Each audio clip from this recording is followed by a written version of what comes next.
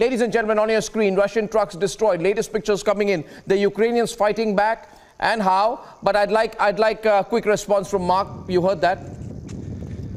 Yeah. I'm speechless a little bit. I mean, about a lot of these comments. I mean, I think my Turkish colleague spoke very, very well on this point. You know, this is a war which was started by Russia. That's as clear as can be. And Ukraine is a victim of this aggression. Russia has to pull back, stop this, stop killing civilians. And you can talk till tomorrow, and you can say all the things you want to say, but the conscience of humanity understands what goes on here. It is not about, one nation. It's attacking.